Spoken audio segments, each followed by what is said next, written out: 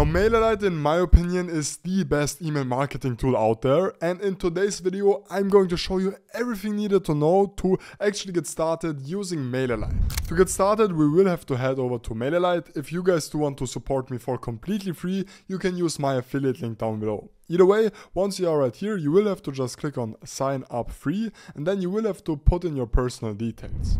And once you've created yourself an account, this is how the dashboard is going to look like. Now, by default, you are going to have a 30-day free trial. However, just make sure to click on upgrade right here and make sure to then actually select the plan that you want to get after the 30-day free trial. And right here, you can then actually also check out for this exact plan. Either way, let's now continue with the dashboard of Mailerlite. As you can see on the left, we are going to have different kind of sections. First of all, the overall dashboard. This is just going to give us an overview of all of the different stats, analytics, and so on. Then we do have campaigns. Right here, we basically are going to have the option to create either regular campaigns, A/B split campaigns, RSS campaigns, or we can actually also do auto-send campaigns and multivariate campaigns. Most of the times, you are only going to use regular campaigns and A/B split campaigns. Now, these campaigns basically are just your typical emails that you are going to send out randomly. However, you can actually also set up automations right here, and these automations are then basically going to allow you to automate welcome emails, anniversaries, birthdays, and so on. You are then actually also going to see an in-depth overview of your subscribers right here.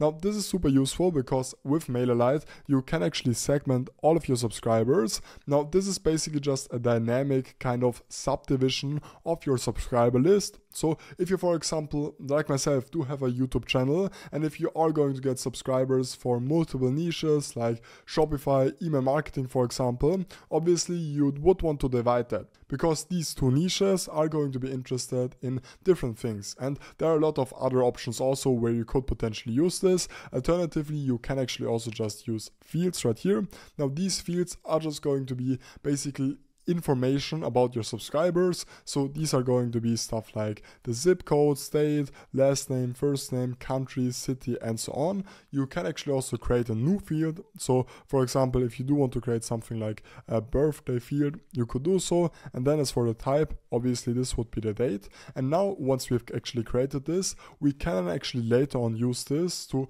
actually, for example, set up a birthday sequence, birthday automation, where whenever a subscriber is going to have their birthday, we are then going to send out a special discount, for example. Now, Mailerlite is then basically also going to have the forms option. So right here, we are going to differentiate between pop-up forms, embedded forms, as well as promotions. Now, these three forms are basically used to get automatic subscribers onto Mailerlite. So by actually creating a pop-up, you can actually integrate this onto your website. Same goes for embedded forms and promotions. Under sites, we can then actually also create a full-on landing page. And once again, right here on the automation, we are then actually going to have the option to set up automations. Additionally, you are going to see the general account settings right here, as well as all of the different integrations with which Mailerlite is going to offer. So let's actually get started by creating our first email marketing campaign. So I'm just going to send this out. This is going to be a regular campaign, and now we will have to actually name this. So I'm just going to name this test campaign 1, 2, 3, and then as for the subject, I'm just going to do test 1, 2, 3 once again, as I just want to give you guys a quick overview. Obviously, the subject as well as the pre-header should be something which is kind of going to incentivize people to actually open up the email.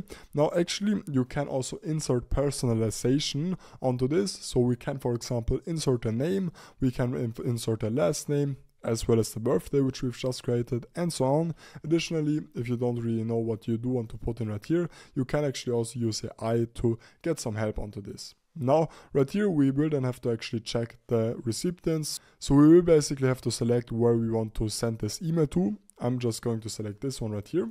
And now I'm just going to move forward with the content. Now, we are going to have basically three different options. First of all, the drag and drop editor, rich text editor, as well as custom HTML editor. Now, as for the rich text editor, this is just going to be plain text. And as for the drag and drop editor, this is going to be my personal choice. And with this one, you can basically just create phenomenal email marketing emails within a few clicks. They also do have a great template gallery where you are going to have I think 82 templates or something like that. So these are also super handy to kind of streamline your whole email marketing creation process. So I'm just going to choose this right here, and then we are going to move forward by actually customizing this.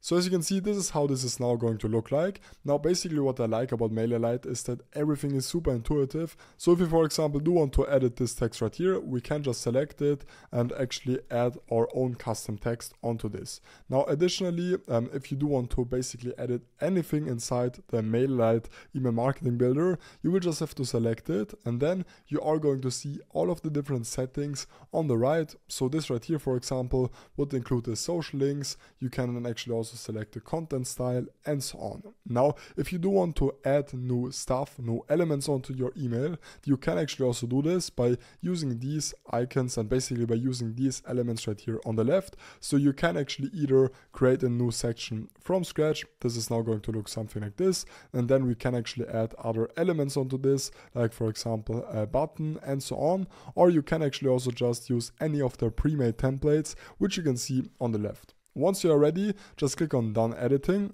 and now we are going to be basically done with our first email marketing campaign. Obviously, this kind of is just going to give you a quick overview. Obviously, you should do this way more in depth with your own email. So right here, you are then going to see all of the different options, like for example, when you do want to send your email.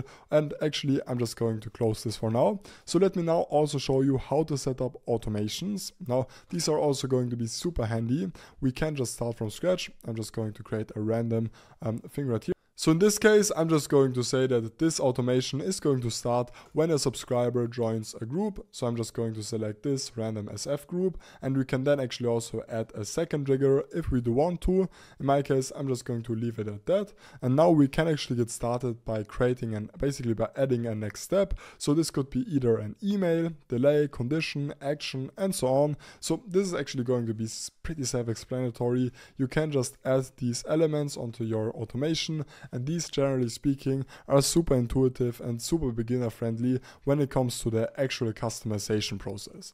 Alternatively, if you don't want to go through the hassle of creating automations on your own, you can actually also use one of their actually pre-made templates, which you can see right here, and these are super good. So if you, for example, do want to create an abandoned cart sequence, you can do so. Online course, birthday wishes, promotions, and so on. You are going to have the tools to actually do this.